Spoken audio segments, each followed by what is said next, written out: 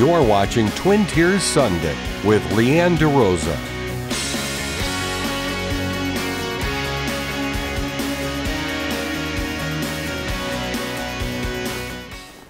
Welcome to Twin Tiers Sunday. I'm your host, Leanne DeRosa. This area is full of gems, and in today's episode, we are going to go hunting for some of those gems, both big in nature and also small in glass. So get ready, because today we're going to lose our marbles. Literally. Let's go. We're going on a marble scavenger hunt. But first, let me explain, and let's meet the men behind the marbles. So as you know, glass is very prominent in this area, but today we're focusing on a specific medium, marbles. And I'm joined now with two glass artists who specialize in making marbles, Aaron and Miles. Thank you guys for joining me today. Thank you. So we're here at the Corning Museum of Glass, and you have a ton of your marbles on display, but we're talking about how the community has gotten involved with your art, and that's through a scavenger hunt. It all starts from a Facebook page. You can participate, anyone from home. So first, Miles, tell me, what is this Facebook group and how does it work? Tell me what the name of it is.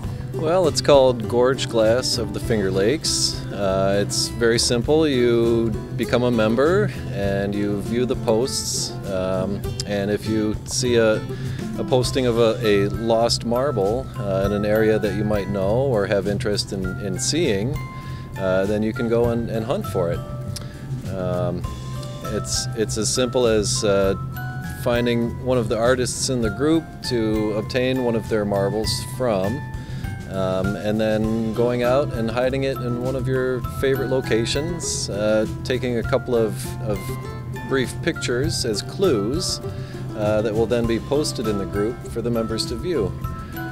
And they leave it up to you guys often to do the hiding, or the losing as you've been calling it. But first, when did this Facebook group get started and how did it get started? Well, from the Ithaca marble artists, I think I was the first one to come on board with the Facebook scene of marbles. And I had found a marble auctioning group, and one of the customers who had won one of my auctions happened to live in San Antonio.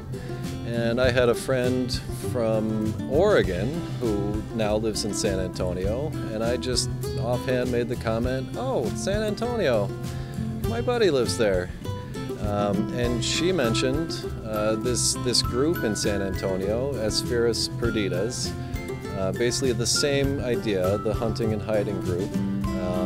And I saw the amazing fun they were having, the family fun, you know, people of all ages getting engaged in this scavenger hunt for the handmade art, and figured, you know, Ithaca and the Finger Lakes surrounding area is just ripe with places to lose your marbles. And, you know, what better thing to start in Ithaca or the area around than an activity like that? So to engage the general public that maybe aren't as aware of the art, the medium, and also to encourage people to explore new areas around the region. So Get involved with the outdoors and stuff. And we'll get more into, you know, the scavenger hunt. What kind of people have you met? Stories have you heard? Responses have you gotten from the people who get involved with the hunting? Oh, every range of age. I mean, it's not specific to anybody. Some of the best stories I hear are, well, for instance, yesterday at the Johnson Museum, we lost marbles in sub-zero weather with 20-mile-an-hour winds. And this was during a big art event at the museum, and this woman and her son came to me and said, you know, I just wanted to thank you, because my son wouldn't have come to this if we didn't have the chance to at least look for this marble. And they didn't even find it, but the little guy was so excited about that possibility that he went out and experienced this whole new world of art that he wouldn't have done without that little incentive. And to me, that's one of the best things of the group, the engagement of all ages, children, families, you know, not just to find the art, that's of course wonderful, but to get them engaged and having fun together, doing things that they might not otherwise do. And how about you? What is it that you love about the group and the participation? Very much the same thing. I think we're caught in a day and age of computers and video games and have forgotten nature and connections, and like Miles said, it gives you an opportunity to do something with your children that's interactive. You're out in nature, where you're not isolated or dialed into a machine. So it's like, and on top of it you get to find art, so it's like it's a really, really win-win situation for all of us involved. You look through the posts and you see the pictures of Found, and you'll see some of the biggest smiles you've ever seen in those pictures, and that right there is worth more than selling that piece to me, for sure. Now the people keep the marbles, but they also can re-hide them or re-lose them. Yep. Okay, and we will get into some of the details about the scavenger hunt and the losing and the finding and how you can participate. But one thing I wanted to ask you guys is, why marbles? The simplistic complexity. It's such a basic form, yet the possibilities of what can be placed inside that form are literally endless. It's only limited by your imagination and your, I guess, your tenacity with the repeated attempts and failures. There's a lot of, trial and error going into it. So there's always that challenge of what else can I put into this little round ball, this sphere. Because a sphere, okay, I've done that, so now what else is next inside it? I find that to be an intriguing challenge, and one that keeps me interested and actively wanting to pursue the art. Yeah. I would say, I think the first thing that came to my mind is most people can identify with marbles. Like everyone, when you say marbles, they're like, oh, I played with marbles when I was, it's the first thing you hear is it invokes something in their childhood. So I think that the fact that everyone can identify with the medium or the art form is really, really what makes marbles so special. And then the fact that these are more collector's marbles, it brings a whole new facet to it. It's like these aren't playing marbles. People are intrigued that people actually pay to collect these things, So it's like Miles said, the complex simplicity of it is really what's really interesting, and it's just an amazing form for me. I mean, I've blown glass since '98, and marbles for me have been the most challenging form of getting a round sphere. I'm sure that doesn't look easy, let me tell you. So before we tell you how you can join in on the scavenger hunt fun, let's show you how these beauties are made. Take a look. All right, now I'm here with Miles, and he's going to show us how you make a marble. So, safety goggles on. Take it away. Indeed. Well, for this technique, the marble I call a chaos swirl. I start with a 1/2-inch rod, about a little less than 2 feet long, and I pick two colors, two contrasting colors, typically one being a sparkle color and the other being a striking color. The striking color will achieve a range of tones and shades and colors, helping me achieve more out of less. So what colors did you pick? For this one, I've chosen Silver Unobtainium and Blue Moon. And I put a line of each down on one side of the rod, heat it up, fold it over, and now I'm going to melt them together and twist them. A lot of the marble making is all about the timing. Keeping the heat in the piece, having enough, not too much. And if you can see the little twist I've got started, fairly nice piece in itself, but I like to take this and introduce the element of chaos.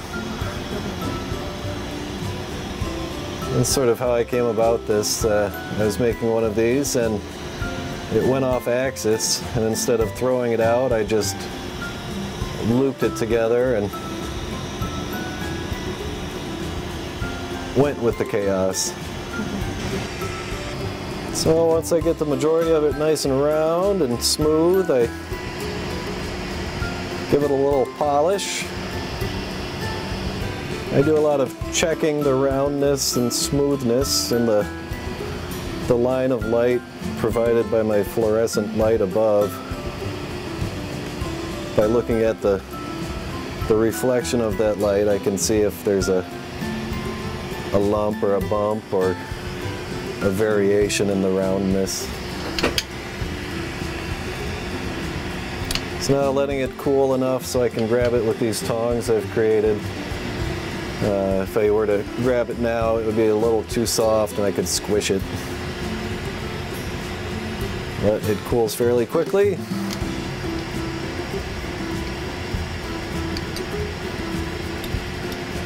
And if this was done right, it should do that and break off nice and clean. Yay! And once it's all done, it gets popped in the furnace to sit for a few hours. And then we have a beautiful new work of art. We have to take a quick break, but when we come back, it's time to lose those marbles. Stay tuned.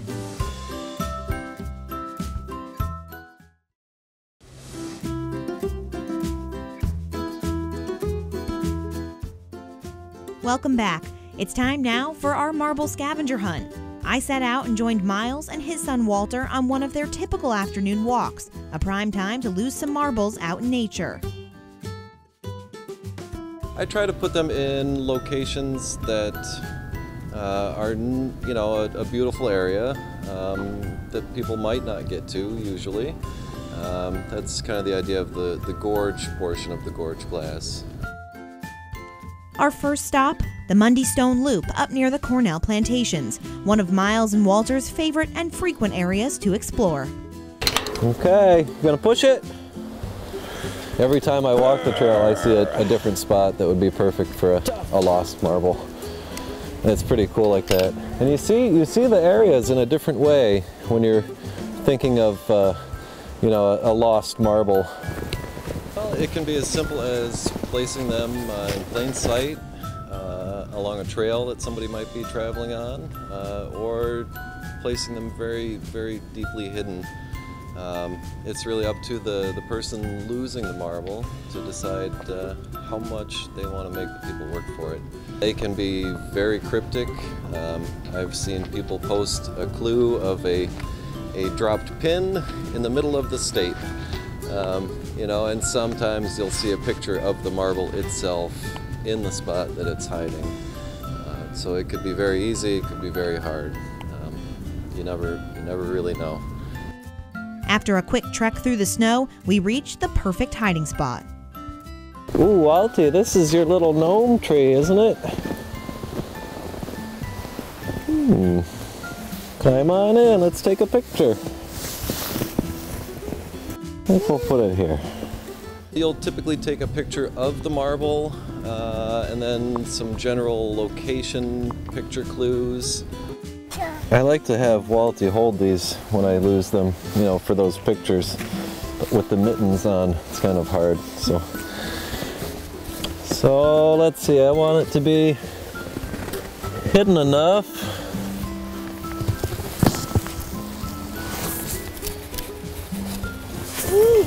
There we go. Tucked it up in there. So if you look for it, you'll see it. But if you're just walking by, you probably won't. Then you have to post to the Facebook group. Now I go to Gorge Glass.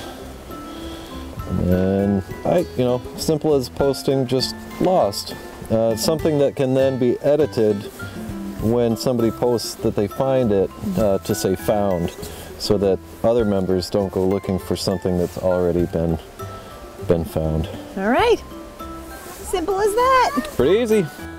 But we also changed things up a bit and picked a new hiding spot, somewhere that knows Glass all too well, the Corning Museum of Glass.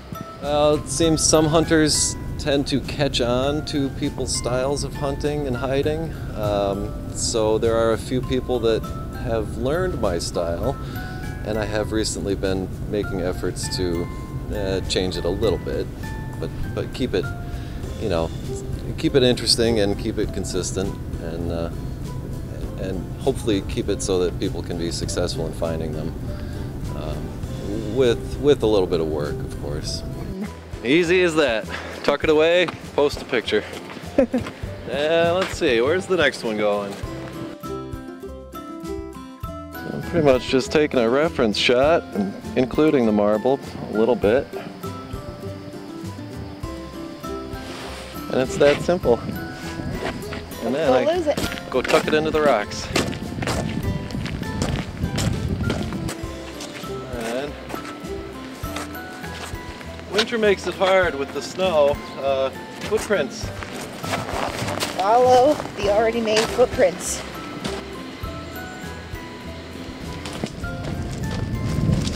I just noticed a dark rock out of the field of rocks in general. It caught my eye, so I figure it might catch somebody else's. If they investigate hard enough, then there they go. So there's some real digging you have to do here. Not necessarily. I mean, maybe move a rock. But you gotta know which rock. Sure. That's one thing we try to avoid, is any disruption of landscaping or damaging any property. One of the biggest rules is to follow the rules of any area that you're in.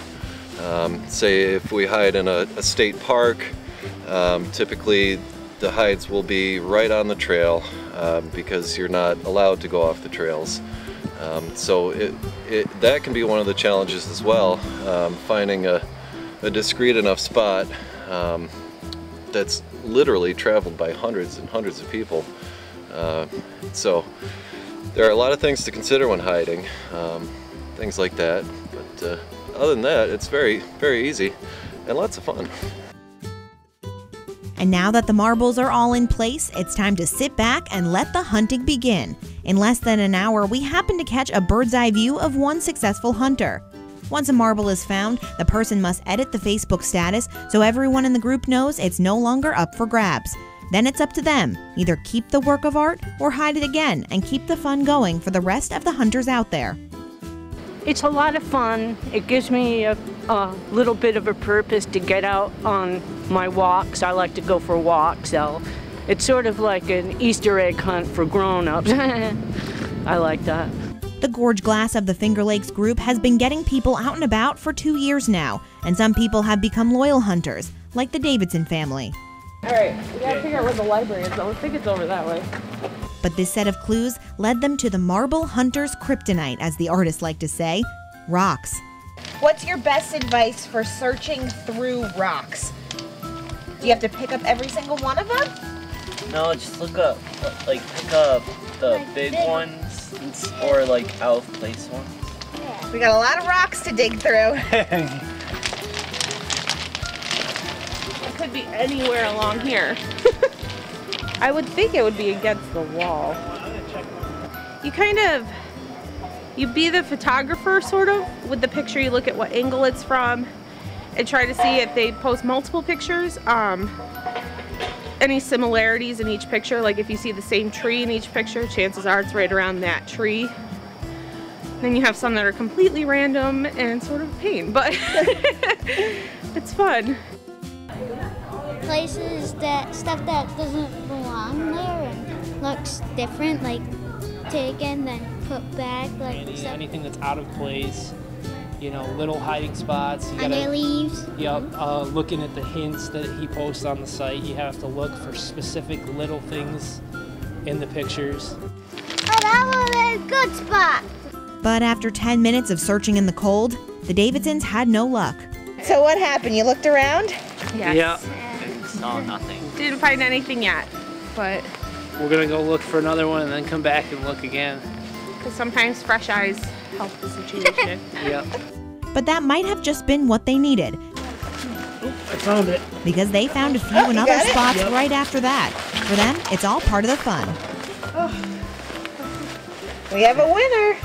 Some we keep, and then others we do rehide. You know, we try to keep, since we do live down here in the Corning area, we try to keep it going, you know, more for the Corning people, you know, that like to join. You know, we're trying to get more and more down in this area to be involved.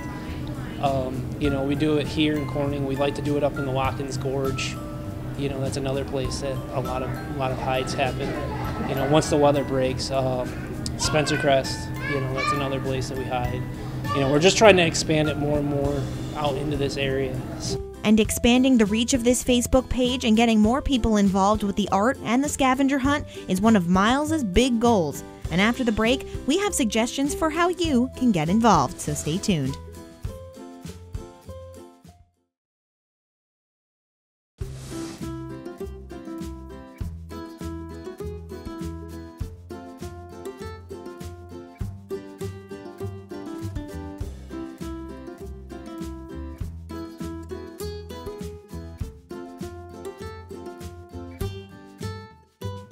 So you've seen how the marbles are made, hidden, and found, and now it's time for you to get involved. So Miles, how can people out there get involved with the scavenger hunt?